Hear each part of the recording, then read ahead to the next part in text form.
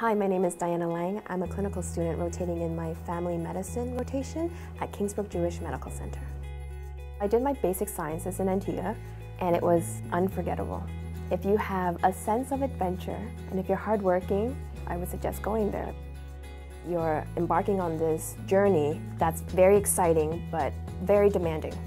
It's all worthwhile, and you don't realize how much you've learned. And I'm not just talking about the classrooms, I'm talking about outside, life.